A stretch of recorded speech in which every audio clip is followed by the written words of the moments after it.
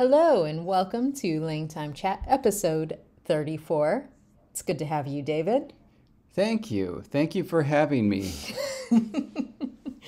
Well, we are excited about today, this particular episode anyway, because we decided that we wanted to talk about Kezhwa. Woo! And so Kezhwa is a language David and I created. But we created it for people, and it got roughly 0.2 seconds of airtime in static. Mm-hmm. And so we wanted to give it some more attention because literally if you sneezed while watching the show, you missed what we did. Or if you were just hard of hearing. That too. And so Kezhwa is a language that we created for a show called Paper Girls. And so we're going to go through what this whole thing was, what our process was, and why we like the language so much. Because seriously, both David and I were quite excited about this language. Yeah. And so Paper Girls was originally a comic book series. And it was created by Brian K. Vaughan and Cliff Chiang. And it was published in 30 issues. So seriously, they're really good. I have read them. And so go check them out. They're amazing. We chatted with Brian K. Vaughan, too. We did. Cliff Chiang was the illustrator. Brian K. Vaughan was a writer. Right. And as far as I know, Brian came up with the entire storyline, right? Cliff was just illustrator side. Yeah. So. But the illustrations were really cool because they were really late 80s, early 90s inspired. And so a lot of fluorescent colors and designs from the era. It's really, really well done. And the comic books I thought were really interesting. In case you're wondering, the comic books focus on 4 newspaper delivering teenage girls. Yeah, and that's why it's Paper Girls and not Paper Girls. And it's I think that when I first read it, I thought it was Paper Girls, and I was like, what is a paper girl? And then it's once I realized, what they did, it's it's Paper Girls. And it's isn't that a weird little quirk of English not reflected in our orthography? Is. But also, apparently, you never had paper dolls, and so you weren't oh, sure, it's a paper girl. Yeah, and so I was it's like Paper Dolls or something, and it's why girls, Sure. Yeah. But no, they are newspaper deliverers, and they are young teens. And you're probably wondering, why in the world did we create a language for teenage girls delivering newspapers? And I think it was in Ohio. It was somewhere really normal. I think it was Ohio. We should back up slightly for those who haven't seen the series and who are younger than we are. Young people used to deliver papers for money. Newspapers. And this was a regular, not only a regular, but a standard kind of a job that you just knew about. It's once you hit around 4th grade, basically once you could be trusted to ride your bicycle to school on your own, that was when you started, it was a time where people would deliver newspapers. And what would happen is that you would literally wake up at 3 or 4 in the morning and go to a distribution spot where there would be just a big truck, and all of the paper boys or paper girls would come on their bicycles. They'd have a little basket or something on the front, and they'd be all right, what's your name? Here are the papers that you're supposed to deliver. And you had a list of houses that you would go by and literally just throw the paper physically onto the property. And this is a very normal thing, so much that I'm sure neither of us really reflected about it. But I think if you were born, say, after 2000, it might sound a little preposterous, and it will sound even more preposterous when you hear what they were paid. Although I will say the only reason I knew about this job was through media, because of course I lived. Because you lived in a rural area. Yeah, and there were our paper was delivered by a car that had to drive down the highway because they threw out, and if you've been to where I grew up, And so we only got the Sunday paper. That's the only paper we ever got. And they threw it down there right by the highway. So we had to walk half a mile to get it. Sure. And so, like, that to me is paper delivery. So I only knew about this, fictitious job through, like, books I read and things I'd seen on TV. But at this point in my life, I was like, oh, yeah, they lived in a city in a time where that was normal. So sure. And actually, it's a primarily suburban phenomenon now that I think about it, because both in rural areas and in highly urban areas, True. It doesn't really make sense. And in fact, if you see old movies where there were young children, standing on the corner shouting, extra, extra, that's the kind of thing that happened in cities where you just go to the corner and somebody would be selling a newspaper. Yeah. Watch Newsies if you're wondering what he's talking about. Yeah, so somebody like me who grew up in a suburb where it was very common to be like things were close enough where it's like you could drive there but not close enough that you would walk there, really. That's where the whole paper delivery phenomena was very common. And by the way, there was a popular video game, arcade game that came to the Nintendo called Paperboy. That was about delivering newspapers, and the arcade cabinet actually had a bicycle handle that you used to control it. Wow. Yeah, it was really cool. Another thing I'm not familiar with is most arcade games because, again, rural areas. Okay. Sorry. So, again, you may be wondering, well, why in the world did you create a language for these girls who are delivering newspapers in suburban America during a time when that would have been a perfectly normal thing to do? Mm-hmm. That's because they also featured time travelers. Mm-hmm. And so these time travelers were our speakers. And in the comic books, you can see this is a screenshot from one of the pages. And so you can see the four girls on the left. If you're watching the video, what you see is a screenshot where the four girls are on one side of the pane and they're speaking in English because they're just, in America. And then on the right side, you see these people who are like highly cloaked. So you can really only see their eyes. And their speech bubbles are filled with characters that are definitely not English. And so like when you look at it, you're like, okay, they're speaking another language. Yeah, the characters, by the way, in design, they're very similar to Chinese characters, but a bit too... straight line. Yeah, like too straight line and too kind of formulaic. So they're clearly not Chinese, but also like if you look at the top one, well, I'm looking ahead at the next slide, so maybe I'll let you go to that first, and then I'll talk about what we see in the top one. Well, no, I'll just say it. If you're looking at the slide, if you look at the top line, you see that there are two characters that are identical right next to each other. And that's the type, and two characters that are reversed that are right next to each other. This is the type of thing that is not usual in something like Chinese. In fact, if you go to the lower right panel, you'll also see two identical characters next to each other. And that is just something that it just doesn't, you wouldn't expect that type of thing in Chinese, where most of the characters are standing for full words. You wouldn't expect two identical characters to occur right next to each other and like such a short amount of dialogue. Anyway. No. And in fact, that's because in the comic books, what they were speaking was actually a cipher, and it was an intentional use of a cipher. This was not, oh, we don't have the energy to do something. It was the fact that, well, the author, Brian Vaughan, and then also the illustrator, did it for him, wanted readers to be able to break it and read the dialogue. So they wanted it to be something that they could, like, if they stared at it long enough, they could treat it as a puzzle and they could figure out what these, time travelers were saying. And so they really wanted it to be breakable. Therefore, it's really just like a letter for letter, glyph for letter, I guess I should say, cipher of English. And that was a purposeful thing. And so that is the comic book setup. That leads us to Amazon's Paper Girls, where Amazon, I guess it was Amazon Prime, essentially, picked up Paper Girls as an option for one of their TV shows, so for one of their series that they had recorded. And so they contacted us to create a language.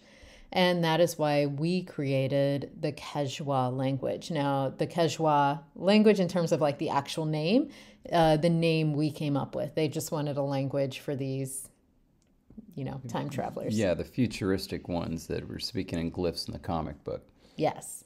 And so in terms of the language, the speakers were these time traveling, speakers. So they're time travelers. And we wanted to maintain, and they also wanted us to maintain the spirit of the original cipher and novels without actually creating a cipher for English. And so, but they wanted that spirit to be there, where if people researched enough and did enough, they could potentially try to break it. And so it's like they wanted that overall feel to be there. And so that leads us to our vision. And our vision was to create a worldwide Creole of sorts, because these are time travelers who could pop up any place, anytime. And so we wanted them to take words, essentially, like borrow words into their language from wherever they were, whenever they were, and use them as sort of code words in their language. And we'll talk more about that in a minute. And so we created a unique phonological and grammatical system as the base of the conlang. So like there is a base that we were working with, like these are the sounds. So if they borrow a word from another language, it needs to be filtered through the language's sounds. So that way when they borrow it, it's not a perfect reproduction of that word. It's however they would pronounce it, just like how we borrow words into English. Or any other language, speakers borrow words right now. It gets filtered through your phonological system, but then it also gets filtered through your grammatical system to actually be used in sentences and whatnot. And that part, by the way, was a priori. That we just created that. Yeah. That was our own doing. And then we had borrowings from any language at any time in history. And that was really key because that led to some of the fun that we had. Mm-hmm. Because it's not just, say, borrowing from, like there are some borrowings from modern English, but we could also borrow from Old English. We could borrow from, Middle Egyptian. We could borrow from, whatever point we wanted. And then we filtered those borrowings, of course, through the conlang's phonological system to make it sound like it belonged to the language. But then we also semantically coded the borrowings. And so we're going to talk more about what that means, but it's like we didn't want to just straight up borrow, like if they needed a word for train, we didn't just want to borrow a word that meant train. We instead thought about like what might a train remind them of and like what word could they borrow from another language to kind of match that spirit instead of just doing a straight semantic borrowing. So I think that's where we had the most fun. Yeah. So, but first let's talk about the sounds. And so the Kezhwa sounds, there's a very simple phonological inventory, one that we chose because we thought it could reflect sort of a generic, if there's not a better word, sort of like you're going to sound like a lot of different languages as you speak this. And also like we wanted a base set of sounds that as we borrowed from a variety of languages, we could at least approximate a lot of those sounds. And so, it was more of like, hey, we want sort of a really standard base to work with. Yeah, it was a delicate balancing act. If your phonology was too large, which I think might have been conlanger's instinct for a project like this, I mean, you end up with all these borrowings. It's just, pronouncing like every single word perfectly in its native language. And so what it just sounds like is it sounds like you're saying words in a bunch of different languages rather than you're speaking a single language. Mm-hmm. So it's like we wanted it to be large enough that it could accommodate the general phonological spirit of a lot of words from many different languages, but different enough so that almost every single borrowing would be altered in some fashion. Yeah. And so we ended up with a stops series of, P, B, T, D, K, G, and then the glottal stop, which pretty standard Yep. across the board. For the fricatives, we did F, V, S, Z, and Esh, Zh.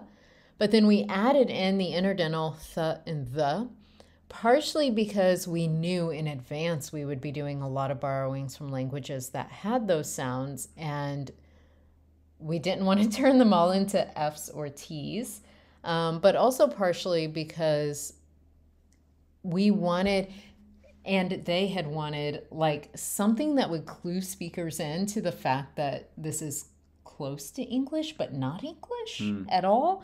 And so we wanted to keep those sounds to be sort of reminiscent values, I guess, if you will. Yeah, and we weren't going to have the velar, not the velar. We weren't going to have the glottal fricative, which meant that a lot of words were going to be transformed and be a little bit unrecognizable. Yeah. So Yeah. wanted to keep something else in there. And then for approximates, we have the W, the L, and we did the R instead of an approximate R, we did the flap R. Yeah, it's more And then versatile. Right. And then the ya from the palatal series. And of course, with that flap R, that meant that we could take any trills and turn them into flaps, so it was Yeah. it was just sort of exactly like you said, more versatile.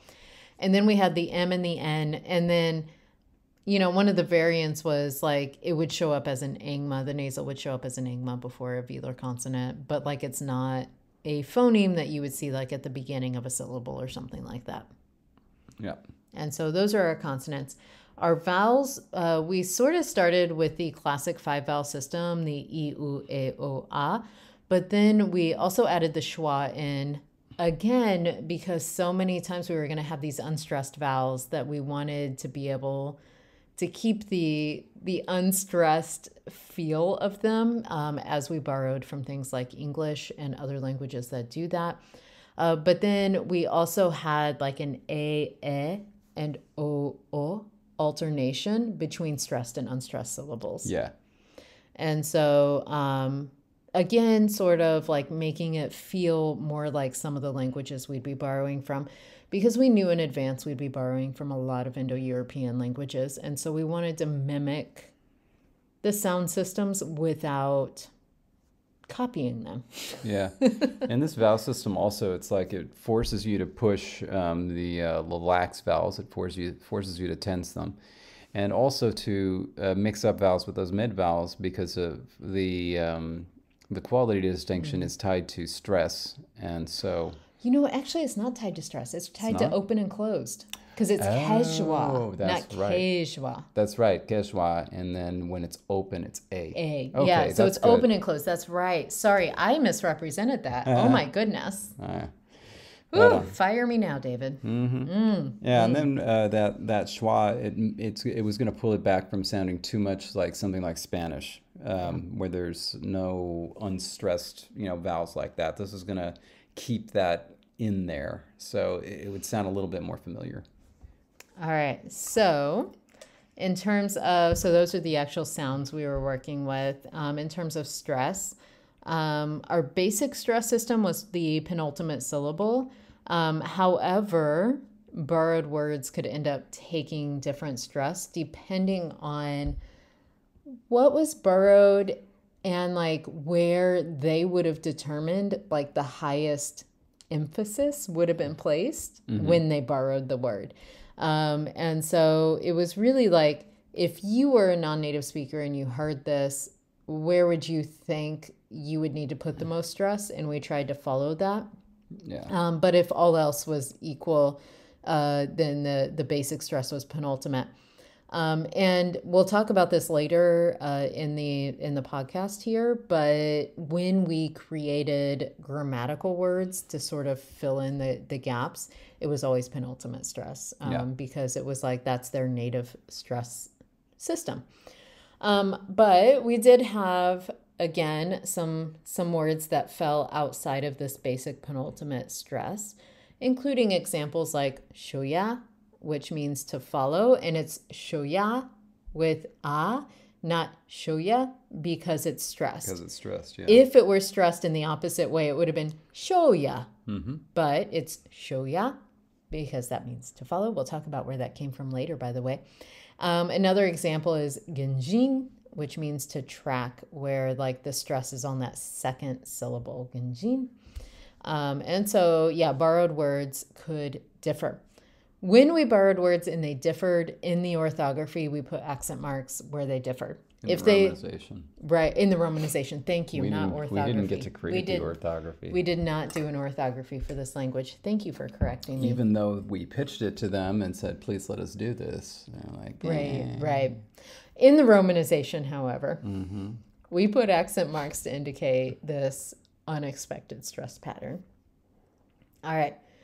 And so a couple things about Kezhwa stress is that we made it so that it stays on the root even when suffixes are added. And so that means that's always fun. That it was sometimes pulled in different directions, but we also made a rule that it could not fall beyond the antepenultimate syllable. So it's like, yeah, it's going to stay on the root, but if we add too many suffixes, or if the stress is in a place where you add, a multisyllabic suffix, it's going to move with it.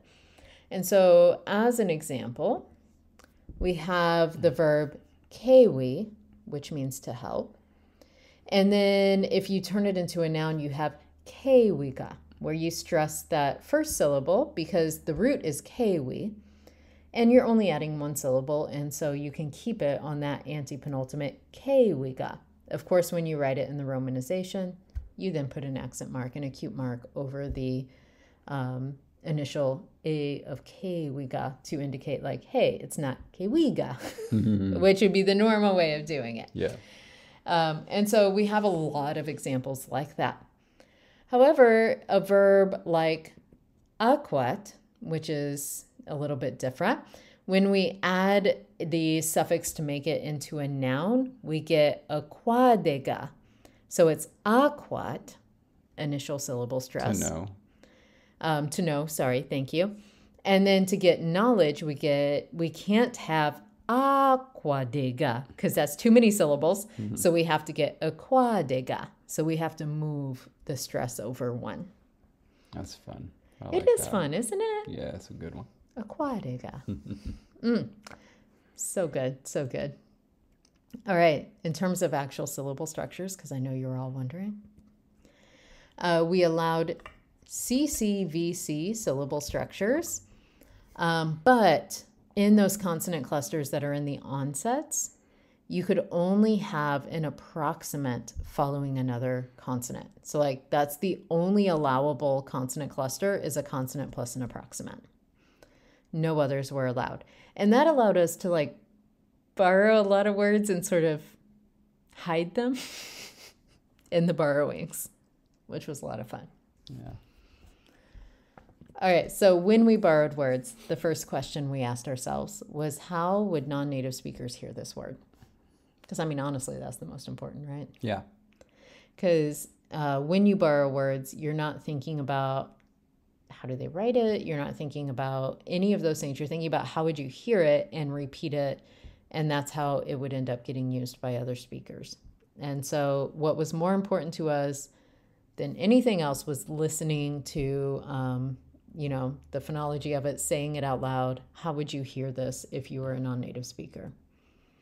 And then the follow-up question to that was, how does that perceived unit shift to fit the Kezhwa phonology?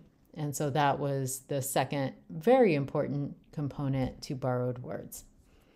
We're going to go through some examples, but we can't really go through examples without also talking about semantics. Yeah. Because, again, there were no straight borrowings. And so it's like I don't want to give away examples until we talk about the semantic aspect of it. And so let's look at an example. So in English, we have this phrase, it's all good. And so if you were to write that out, it's all good as one unit, you would get a transcription that matches that. And so all fine and dandy. But like, if you say it fast, you don't necessarily say, it's all good. You oftentimes will only say, it's all good. Mm-hmm. It's all good. And so notice the T and the L have pretty much disappeared. It's all good. But like, do you even need that initial I? Do you? You could in fact just say, it's all good. And in fact, that's the basis of the joke for Saul Goodman. If you've never seen Breaking Bad or Saul Goodman, the follow-up show. No, I didn't know that. Huh. It comes from It's All Good Man. Huh. And so it's his con name. That's not his real name. Oh, I didn't know that. And so he has his con name as Saul Goodman. Saul Goodman. Okay. Oh, wow. So there you go. You don't need the initial I. You could just say Saul Good. But of course, if you're saying it even faster, you may not even hear that final D. So good. So good. And so that's what we went with when we borrowed this expression into Kezhwa. We're like, we're gonna deal with so good. Mm-hmm. But in Kezhwa, unstressed vowels are typically schwas. And so if it's not stressed, it's going to get schwized in most cases. And so sagu becomes saga. And saga is what we borrowed as a phonological unit into Kezhwa. Can you repeat for me that word that you said that happens to that last vowel? It gets what? Schwaized. It's a word. Because I just said it and you knew what I meant. And so now it's a word. And you had a glottal stop that time. Before you said schwized. Ooh, well, that's even prettier. It's more like schwized. You know what? It's a word. All right. So we borrowed saga into Kezhwa. And we retained the original spirit because we decided that was going to be like a response to like something if somebody is talking to you and you just want to be like, okay, or it's okay, or it's fine, it's all right. Sort of just like that generic, like, yeah. They would say saga. Saga. It's fine. And so we actually sort of maintain the semantic gist without necessarily, while I should say expanding its borders. Yeah, that's a good way of expressing yes. it. And so that's how we borrowed It's All Good into Kezhwa, saga. Another one, I really like the next example, by the way. And so in Kezhwa, we have datep. And datep is from English duct tape. And that's because duct tape, when you normally say it, comes out as duct tape or duct tape, where you can barely hear that K. And so we decided they just, wouldn't really burrow that K in, because it's like when you say duct tape fast, you don't really hear the K very much. And so they heard duct tape and just called it the tape. And so one phonological change, though, we made was that any schwa-like sound in a stressed syllable becomes an ah in Kezhwa. And so duct tape, we decided that initial syllable was stressed, because that's where the stress really is when you say duct tape, became da tip. And so we did change that, so that changed a little bit. Another phonological change is that we have tape in English, but in a closed syllable, all A sounds become eh in Kezhwa. And so da tip is the final phonological result. Yeah, datep. And so it doesn't, it sounds like if you squint at it, it sounds like could be what you're saying. Like you could be saying duct tape, but it's distinct. Very exactly. Cool. Yeah. But that's not even like the coolest part. The coolest part is the semantics.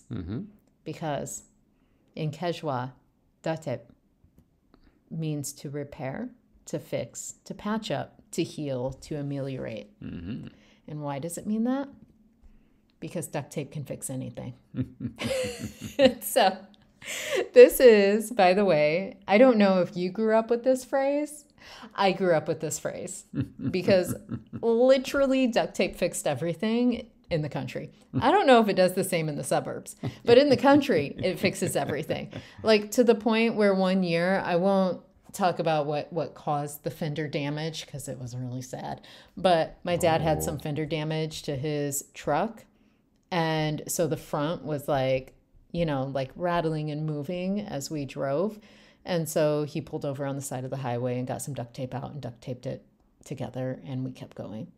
And so literally it fixes everything. And so because of that phrase, this was actually, I think, it must have been one of my suggestions because I don't think you would have thought of duct tape fixing everything. But yeah, that I think is a great example of how we sort of semantically shifted some of our borrowings. It was a good one. Yeah, it's a good one. That makes me smile. All right, so another example is Duma. And this actually came from Swahili. So we're going to move away from English examples here and talk about some other languages we borrowed from. Just an example of other languages, because we actually borrowed from a lot. Yeah. We borrowed from this word from Swahili, duma, meaning cheetah. And the first shift we, of course, made was that unstressed becoming a schwa. Because again, those unstressed sounds are schweized. Schweized. Exactly. Yeah, and so duma becomes duma. It's schweized. I'm not going to stop. And so, yeah, we have this Kezhwa duma. And that came out to mean to hurry, to hustle. And this one was David's idea. I remember having this conversation. Well, yeah, I just thought, cheetahs move darn fast. And it's like, well, if you could borrow from anything, borrow it from Swahili. And it's also, and by the way, the reason, well, of course, cheetah ends up being kind of short in English, but it was like, you want to go to a place where cheetahs, a language where cheetahs are, because then the word is likely to be shorter. And yeah, Duma was great. It's like fit right in. Not only likely to be shorter, but like, I feel like as time travelers, they would be more likely to pull from the more appropriate languages. Yeah. Because it's like they're going to be there anyway. May as well pull from the language where words come from. Where they could borrow curry from Danish. Oh my gosh. So in case you're wondering, okay. Like, I don't even know where to start in the story other than the fact that when we were in Denmark, we asked the people who were there with us to take us to a place that served traditional Danish food. And so they did. And one of the things on the menu was curry. And we were both like, what? Like, how is this traditional Danish food? And yet everybody there said, oh yeah, if we go to grandma's house, like grandma probably made some curry. And we're like, yeah, what? So it's not even like current traditional Danish food. It's like, oh yeah, one of those comfort foods that your grandmother makes, always making curry, apparently like decades ago. It's so bizarre. It's not anywhere as spicy to any curry that any of you are thinking of if you've never had Danish curry. I feel like they may not even use pepper in it. I'm not. It's like, how can we remove all the spice from any curry ever and like decide that that's our national dish now? Yeah. It was so bizarre to both of us. So anyway, we ordered literally everything on the menu because we wanted to taste it all. And so we tasted the curry, but I was like, this is not really curry. And they're like, yeah, no, it's Danish curry. It was kind of like, and I understand why it has this idea of hominess, because it, reminded me of like, chicken noodle soup, like the chicken noodle soup of curry. Yeah. Because it was more of like just a gravy with extra spices, but not spices in terms of like, herbs, I should say. And but in case you're wondering, yes, absolutely 100%. The curry flavor was there. Yes. It just wasn't spicy and it was very homey. Strange. So who knew? Yeah. There's Danish curry. Well, for anyone who's listening to this who is from Denmark or has visited Denmark, they're like, yeah, Danish curry. But speaking of the Scandinavian world, the next example comes from Finnish. Mm-hmm. In this example, tika is the word that was borrowed, came from Finnish tikka. Tikka. Oh, thank you. You do that so much better. And by the way, just a little note here. You'll notice Finnish, since we're studying Finnish, it has vowel harmony. But the I and the E are truly neutral. So even though they're front vowels, you would expect tikka, but you don't get it. You get tikka. Oh, nice.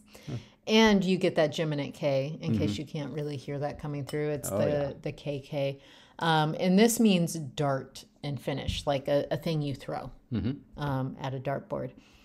And so Kezhwa borrowed it, and in Kezhwa we decided we would reduce all geminate consonants. And so we don't get tika, we just get tika. And furthermore, because that ah is in an unstressed syllable, we don't get ah, we get and so tika. And so that's what we borrowed. And in Kezhwa, that means to try, because we had decided that, when you try something new, it's kind of like throwing a dart at a dartboard. You hope it lands. You see what happens when you throw. And so we decided to borrow that. I don't know why we chose Finnish of all things. I think, honestly, this one was an example where we came up with the semantic concept. Yep. Looked it up on... we used Wiktionary a whole lot. Yeah, just see, to get ideas. Yeah, to see which languages had short words for it, Yeah. And then also just which ones had phonologically interesting words as well. And sometimes what we saw was like a lot of them were super similar to what we have in English. And so there were definitely times where we avoided a lot of Germanic languages and other languages that had words that were really similar to English, because we didn't want it to sound like everything was borrowed from English. And so we also looked for some variety in what we were getting. All right, so these examples have all been single word examples. However, we also did compounds. And we didn't restrict our compounds to one language. And I think that made it super exciting. And so if you recall earlier in this podcast, I talked about genjin. That's actually a compound. And so the first half of that comes from Mandarin gen, meaning to follow. Or sorry, I guess that would be gen, because that's high tone. And then the second half is from Czech stin, meaning shadow. And so it's to follow a shadow, essentially, but we borrowed from two completely different languages. Kezhwa, by the way, is SVO word order. So no matter what language they were borrowing from, the verb in a compound would come before the object, like in to follow a shadow. And so Kezhwa, we get genjin, where you can see that we did a difference that Czech stin. We not only dropped the T, because if you recall, there's no consonant clusters that allow stops in that second consonant position. And then we also voiced the shta of Czech to zh because of that in that is at the end of that first syllable from the Mandarin borrowing. And so we get genjin. And that, we only allow consonant clusters with approximants, right? I forgot I put that as a whole slide. So if you're listening along, I am just showing on the screen what I already said, as well as the N causing the voicing. And in Kezhwa, genjin means to track. Because if you're tracking, you're kind of following a shadow. Yeah. And so that one was a really fun one. And so we had a lot of fun coming up with these because, again, examples like this, we're borrowing from multiple languages for compounds, which meant we were able to really semantically play with a lot of concepts and play with a lot of sounds of what would sound good together in this particular case. Yeah. This language. We did good. All right, so let's talk about some of the grammar aspects. I've already mentioned that Kezhwa was SVO. And so that meant, as a lot of head initial languages, we have prepositions. We decided to put the adjectives in front of the nouns they modify. And then we did nouns followed by relative clauses. And so these are just, some of the features that will come up. David had an amazing idea for Kezhwa nouns. And so you were inspired by Hawaiian for this. Do you want to kind of walk us through the singular and plural, definite, indefinite distinctions and why you were inspired, or how Hawaiian inspired you rather for us to come up with this system? Well, it looks like the split is exactly like Hawaiian's in that for Hawaiian, there is a difference between, there's an indefinite singular marker, he, and then there is a definite singular marker, either ka or ke, depending on the, well, kind of depending on the consonant of the next of the word. But then there's only one plural marker for both, and that is na. And they're all separate words. They're not actually affixes, but it's just kind of a nice way to organize things, I think. So there's no like indefinite plural. You just always use na to mark plurals everywhere. And so then we did this, and I don't like 100% remember where everything came from. That's okay. I feel like my preview doesn't give enough. I wonder if I can slide over without changing the slides. Oh. You can, but you just gotta. Okay. No, I don't have these examples. Okay. Doggone it. I wish I remembered. In the verbs, I give the examples of where they came from. I guess in the nouns, I didn't give them the love, but that's okay. We have these examples where like kid, if you say like the kid singular, it's just tamago. Tamago, yep. And so that's, nothing is marked, nothing is changed, like that's the root. And then indefinite, we get idamago, where you actually voice that initial T.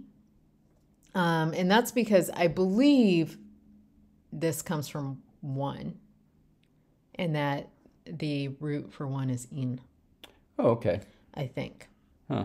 Well, then why didn't the N show up? Because we decided, because it shows up as like, it's not a full prefix, it's a clitic. And so it like, no, it can't come from that, because then later it shows up. I'm going to have to look it up. I am so sorry that I don't have, we should have your laptop right here so we could look it up. I'll put it up on the phone. See if you can find the source of the indefinite, because in the, if it's a consonant initial like tamago, you voice it if it's voiceless, so idamago, but it's like written as, like I hyphen, so it's like a clitic, it's not a full prefix. The plural marker is an, and it shows up as its own word. However, it affects the beginning of any voiceless consonant, where it becomes voiced. So it's not on tamago, it's on damago, because it's kind of treated almost like a clitic, except it's its own word in front of it.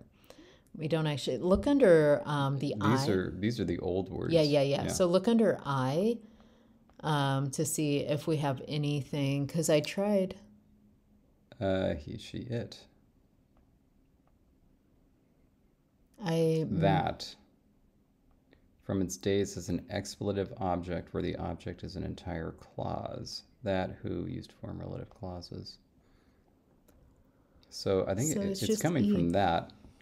But our intervocalic, I think, got voiced. Yeah. I think that's what it was. And so it just comes from the root E. Yes. And I think that it's so that it was basically it was a pronoun. So that was what was giving it its definiteness. So it's like, yeah. So that's that one. And then the plural would be un, because that's the same. Did we not mark that one? No, we didn't do that one. That's unfortunate. This is so unlike us. We write everything. Do we have a glottal stop section? Because it could also be un. Let's take a look. We should have a glottal stop section. Yes. Well, we have the not. That doesn't help. No. Well, if we look enough into it, somewhere I'm sure we have the source of these. I don't know, maybe also you were just like, we need a source and we're going to make it sound good, and that's going to be that. because some of these are just Kezhwa roots that are so old that Yeah. they just are what they are. Yeah. So it's just a plural marker. Yeah, it's easy enough to just grab that, but it was the form AN, so it was going to cause voicing for consonant initial ones, which is cool. Yeah. For vowel initial, then you just get, like plural of our word for walkie-talkie is ala. And so plural is just anala. It's just, again, an as its own unit in front of ala, no change. But if you recall the indefinite singular of kid, idamago, when that I clitic is in front of a vowel, it turns into ya. So instead of yala, we get yala. Mm-hmm. And so a walkie-talkie is yala, plural, anala. If the root happened to start with the vowel I, written as the lowercase I in IPA, we changed it to je, which if you follow along with languages David has created, that is one of his favorite sound changes. And so target, for example, is iga in the definite singular. So the target is iga. A target is jiga. And targets, whether it's definite or indefinite, is aniga. Yeah, and ala, I believe, comes from holler, right? We don't have it written here. No, wait, no. No, Allah does not come. It's actually from Arabic and from, And andilasli comes from handy, which comes from German. Handi. And then the second half is Arabic. Is el-asli. Yes. El-asli, which is original. And so walkie-talkie is like it's an original cell phone. Yes. That's hilarious. Now, but the word for child is just incredible.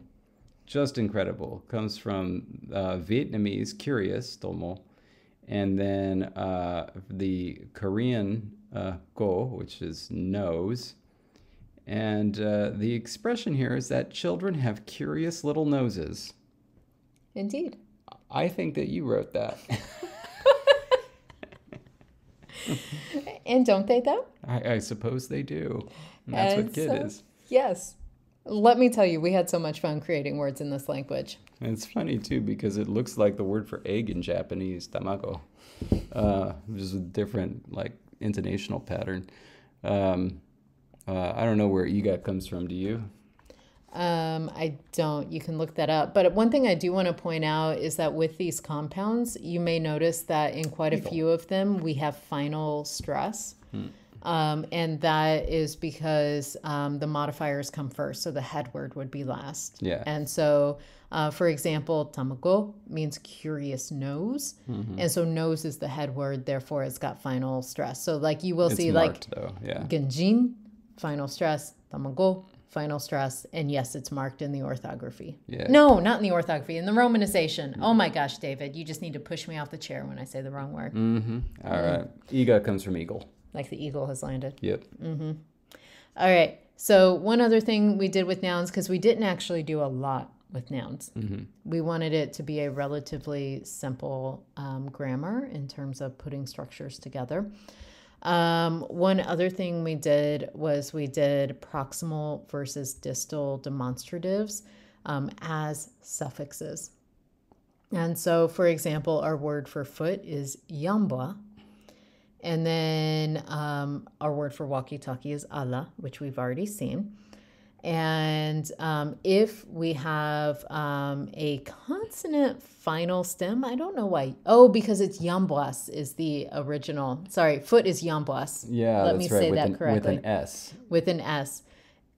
We add agi as a suffix for this, and then aya for that. And then the S voices. Yeah, and the S voices. So this foot is yambwazagi, and that foot is yambwazaya, where you get the stress on that final syllable of this thing that was added. If it is a vowel final, you just get gi and ya being added. So alagi, this walkie-talkie, alaya, that walkie-talkie. And for those who are wondering, you indeed have it correct. These came from Spanish. Yamazagi. I love it. Yamazagi. Yeah, that's wonderful. All right, so let's talk verbs. These I remembered to mark. Why I didn't do the nouns, I don't know. It's all good. Is it? Saga. Saga. All right, so here is a verb chart for the verb to know. Aquat. Now, in case you're wondering, because I don't think I have this in here, aquat comes from iCloud. That is literally the borrowing, because it's like if it's knowledge, it's in the cloud. Yeah. And so iCloud came into their language as aquat. And so that means to know. We're going to kind of focus on some things, but the first thing is like aquat is like sort of the plain form. And so it's just like to know, and that's in the positive. If you want to make it negated, you add a glottal stop. So it's very similar. So it's aquat, to know, aquat, not know. Yeah. It's like so similar. But we wanted to play with some of those ambiguities that happen in natural languages. All right, so let's talk first about a distinction that we did that is kind of unique. This language, again, is for time travelers. And so we had a present and non-present tense form for the verbs. And so that's not like normally what you see is like past tense, non-past, if you have like a two-way distinction, maybe future, non-future. Some languages have that. You don't really, in any natural language that I know of, you can help me fill in blanks here if I'm wrong, David, you don't see a present tense versus non-present. So it could be past or future in this non-present tense. Yeah, I mean, you will have like present versus non-present with the understanding that non-present is the past. Or you might have like, gosh, no, I can't think of it, but it's like, it's because of the way, of course, we experience time. You know, like it makes sense that you would mark what's going on right this second as special. And then if it's not marked as special, you assume that it's already happened and you need something different to mark the future. But with this verb system, it's like, yeah, what's happening at this very moment is special because things can be happening before or afterwards. And essentially to a time traveler, they all basically already have happened unless they've been affected by, their actions as time travelers. And so they experience time differently from the way that we do. And so that meant that we marked it special for like, I know in this current moment versus I knew or I will know, because again, like in a time traveler's timeline, my tomorrow could be there yesterday. Yeah. And like, you don't know. And so it's like, it's essentially a way of saying it's either true in this moment that I'm talking to you, or it was true or will be true. Yeah. And really, there's not a huge difference because, to a time traveler, there's just the time I'm at right now or a time that I could get to via time travel. And that could be in the future or the past. Doesn't really matter. Right. And so for the present versus non-present, those forms, we have a prefix for both of them. The present tense, the root that it came from is ima, meaning now, which is just a Kezhwa root, like nothing, it wasn't borrowed. And so imakwat means I know, like right now. And then la meant then, again, just like a basic Kezhwa root, it wasn't borrowed.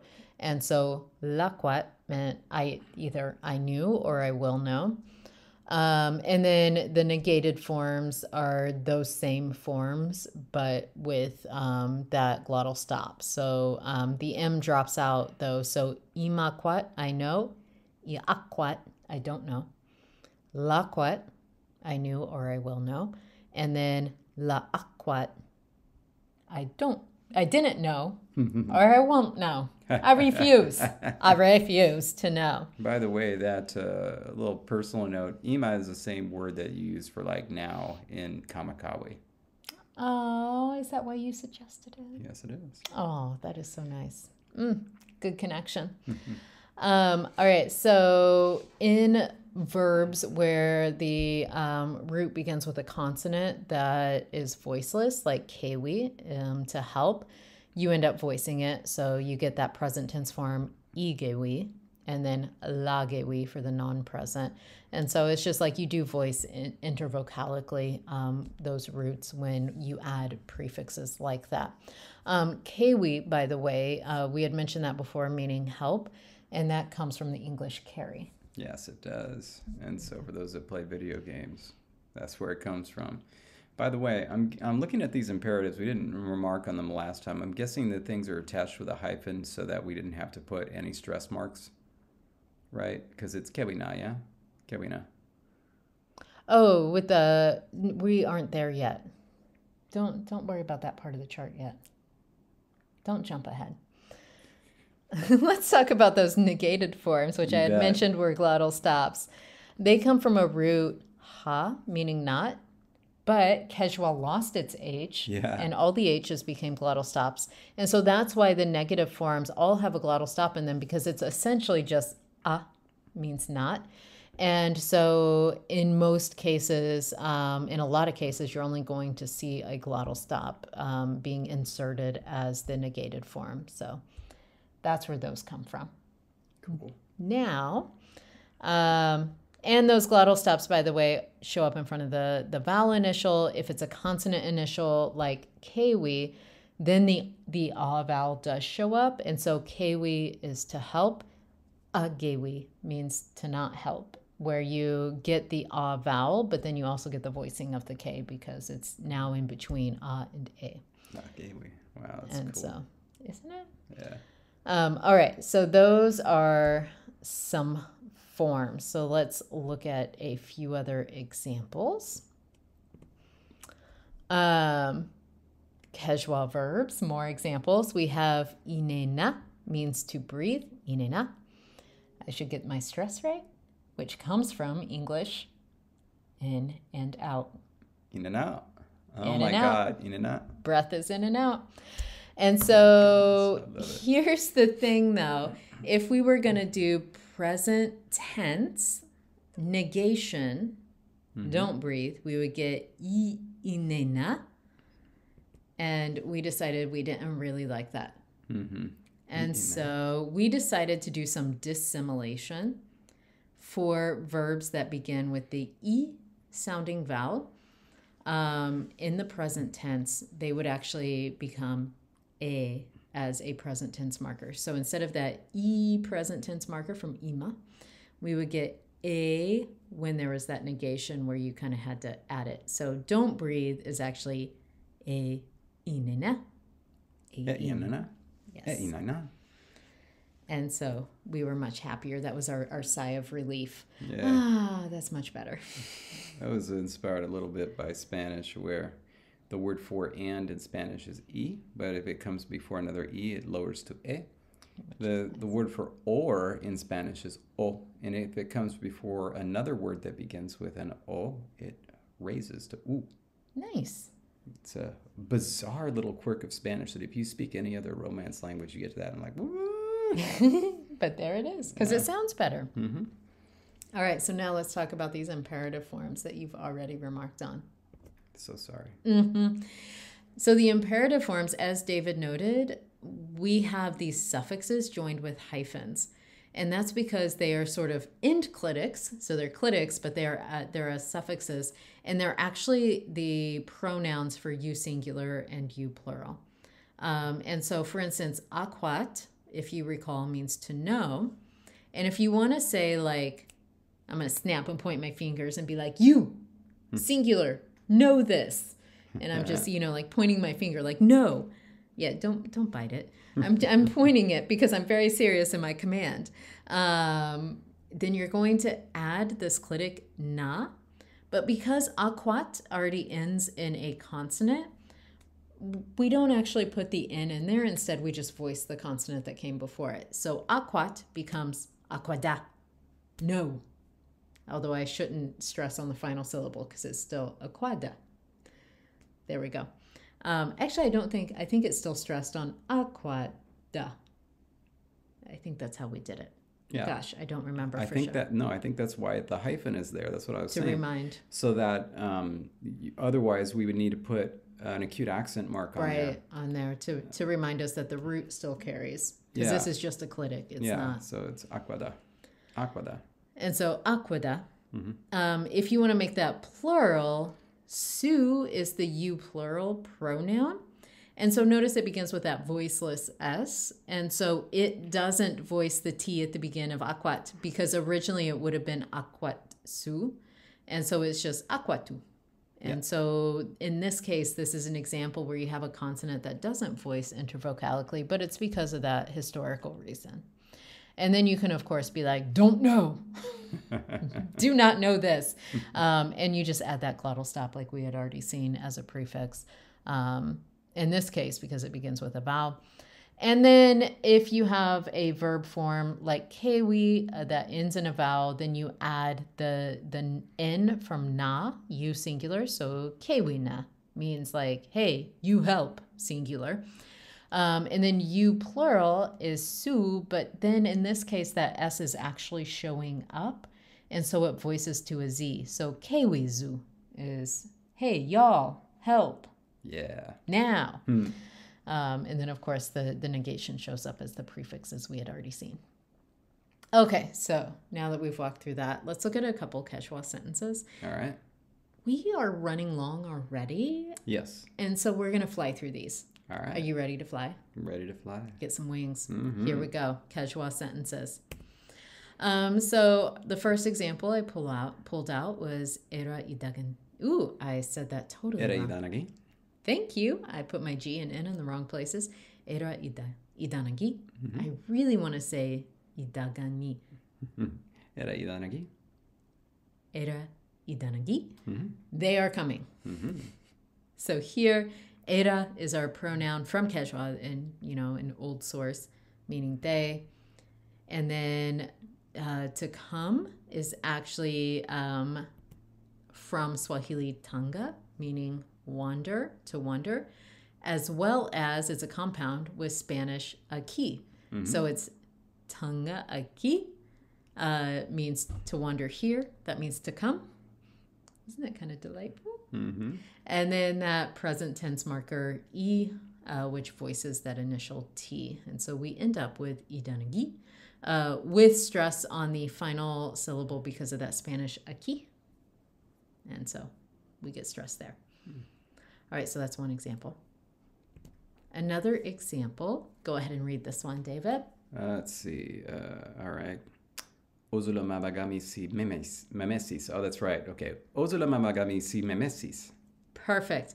That means we have located the folding to 2019. We'll talk about the folding in a minute. In a minute. My word.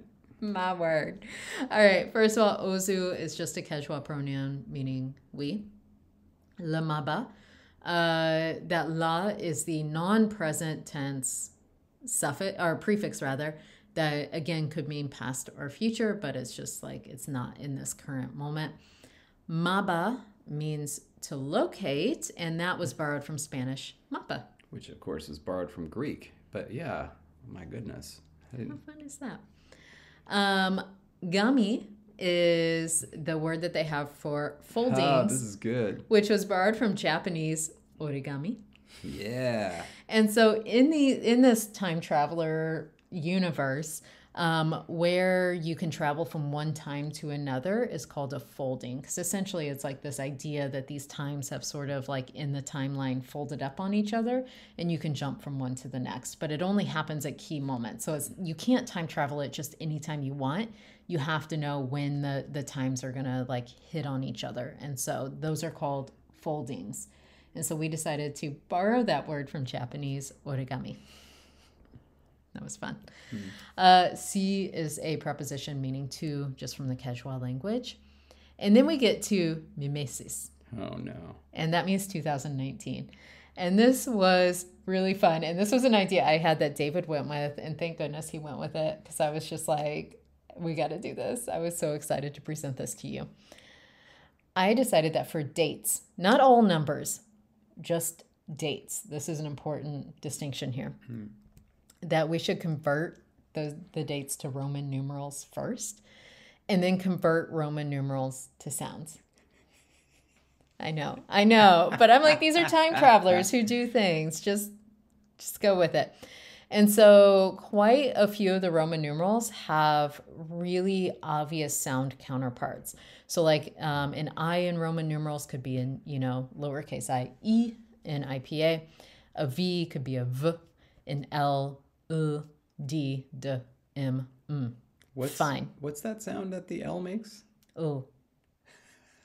Oh. Oh. You're going to do that, not la? But that adds a vowel. I'm just, ooh. Not making it a whole syllable. You're awesome. Thank you. That left the X and the C, specifically for our language, because we needed to make it fit, again, the phonology, but we also needed to make sure it didn't overlap any of the other sounds that were already taken for the Roman numerals. And so we decided that X's in Roman numerals would be just an S. Basically the KS getting simplified. Right. And then the C would be a K sound, a K. Yeah. All right. So now that we've got that means you got to first write the date you want in Roman numerals. Second, convert them all into IPA according to this conversion system. Woo! All right. We had a few rules on top of that because it can get quite cumbersome. So we decided that an epenthetic A would break clusters. It couldn't be an E because that means something. Yeah.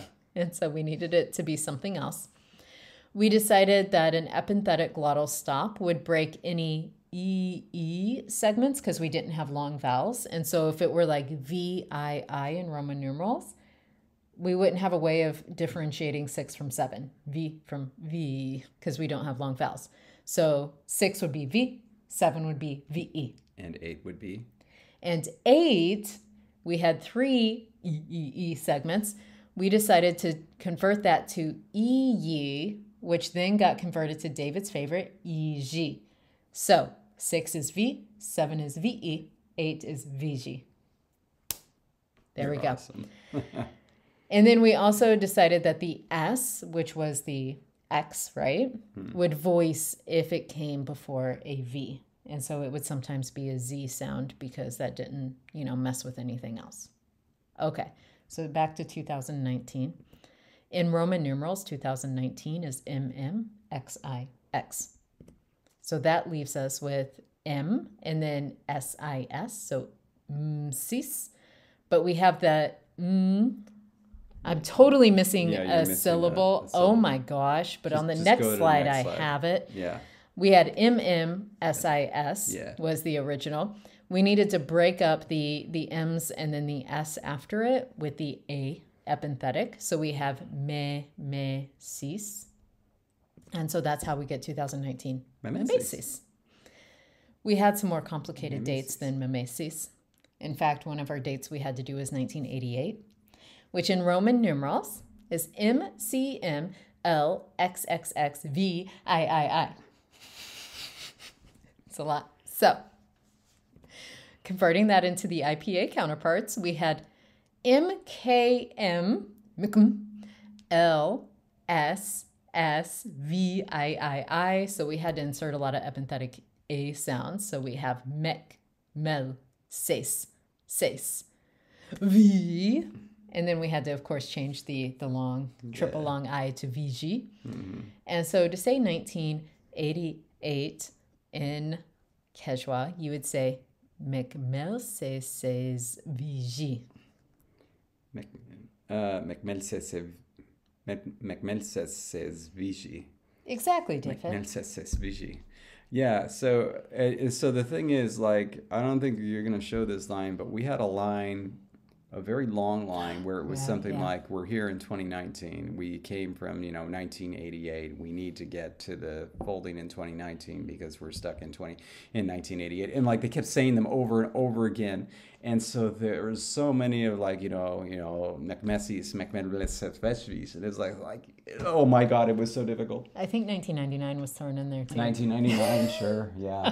Why not?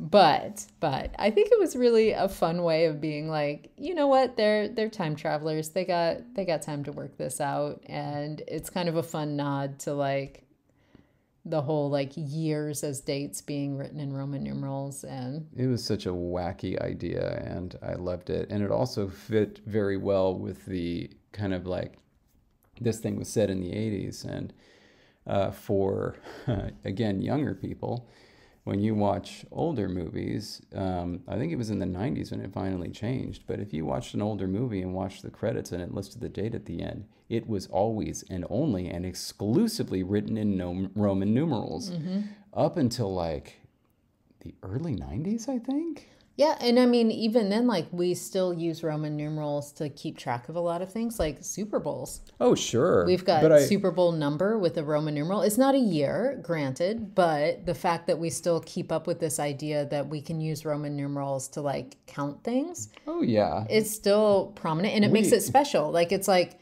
if you see the Roman numeral, it's like part 1, but 1 is the Roman numeral. It's because it's something special. Yeah, but these are for very small numbers. Like even the Super Bowls, right? We're getting up to like 50 something right now, but it was like when you saw it on movies, like it was like this 1988 one is just great. Yeah, and you'd see it like all the time if you stayed till the end of movies. It'd be like, oh, there's the year. I can't read it, but there it is.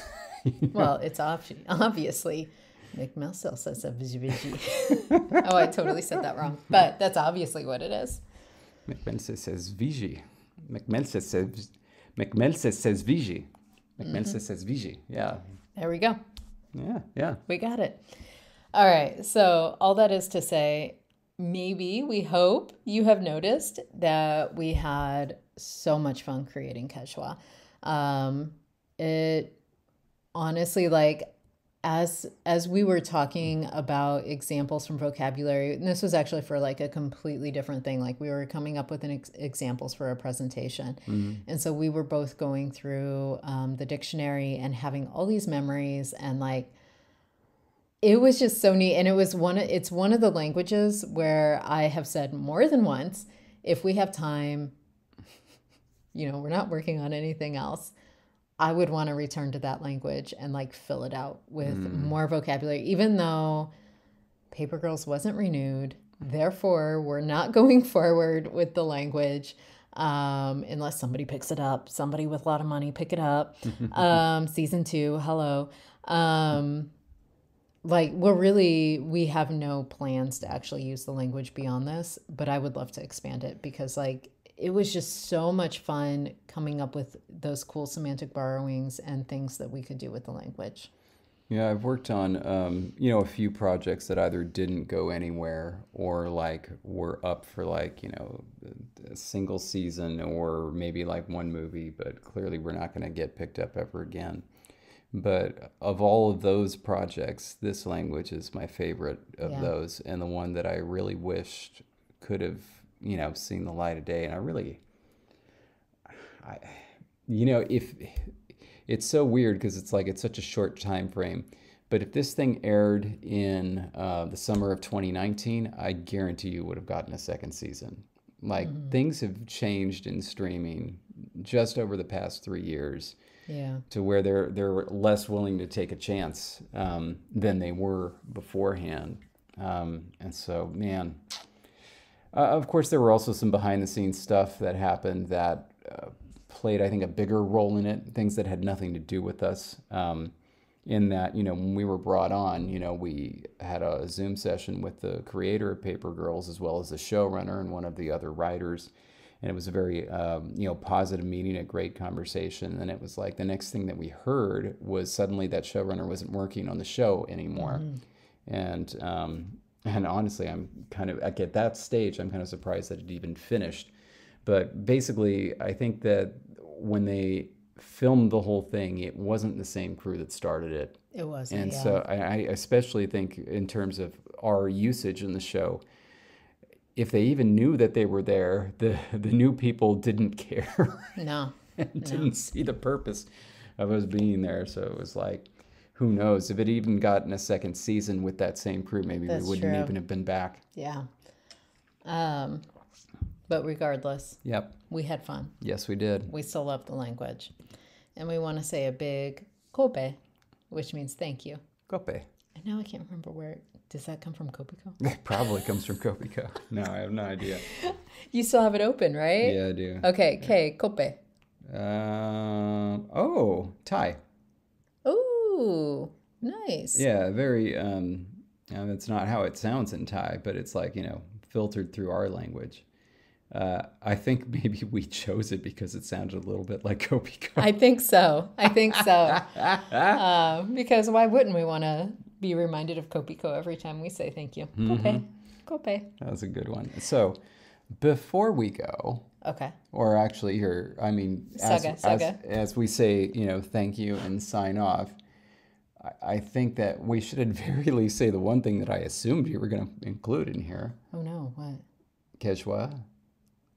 Oh, Kezhwa. The language name itself actually comes from the English word casual. That's right. And we wanted it to essentially be like, this is casual talk. Yep. Just casual. Kezhwa. Like it.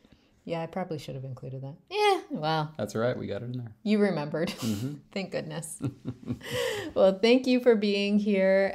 We hope you enjoyed learning about Kezhwa, the language of ours that could have been but never was.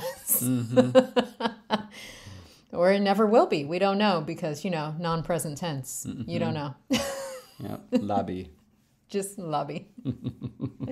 But we hope you enjoyed hearing about it. And until next month, stay grammar. Bye, everybody.